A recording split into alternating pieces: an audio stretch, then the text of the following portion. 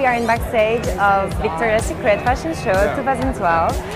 We have 5 more minutes before the first show and everybody is very exciting. Everybody's rushing a bit to finish hair, makeup, nails, everything. It's my 3rd time doing VS and my favorite part, is the whole show in itself, because for once we get to be ourselves, to smile, to have fun, to interact with people. We are not hangers anymore, it's about us. And we have fun with the girls, and that's the best. I'm called the paper doll. It's kind of a dress in the front. It's made from paper and it's blue with white and it's really cute. It's so big, it's gonna be on TV, everybody's gonna watch it, and I'm really excited.